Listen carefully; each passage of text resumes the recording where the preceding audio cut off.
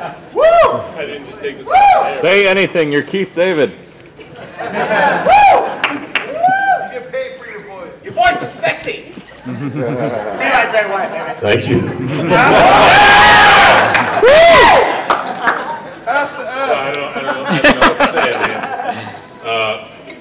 I guess I gotta, first of all, thank Roddy, because without him I wouldn't have looked so good doing that. He's the guy. So we're presenting this, and I'm very, very grateful and happy.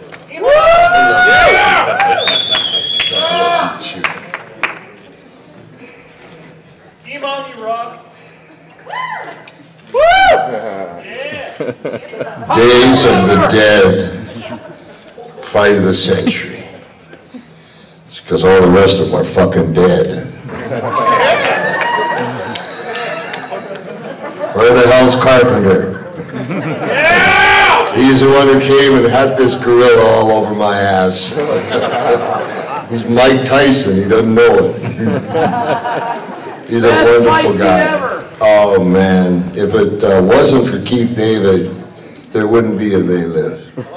I swear to you. And the fight scene, I've never seen a man throw his heart just into the ring like Keith David did. And I love him for it. I've had over 7,000 pro fights.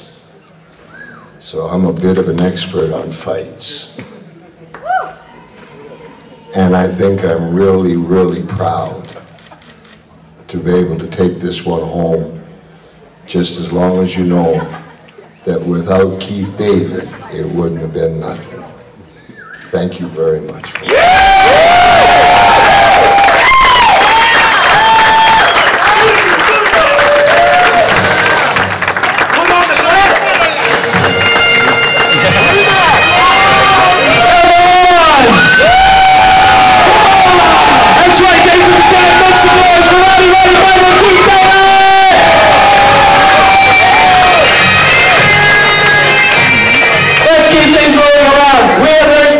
Right now is going to give out a Lifetime Achievement Award.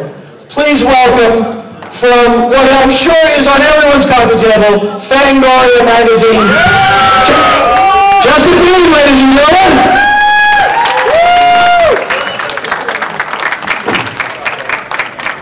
How do you follow up Roddy Piper? My God, that's amazing. Good book.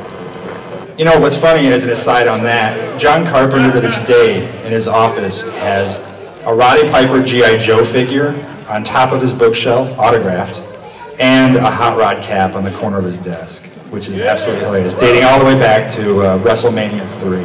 So, John Carpenter story.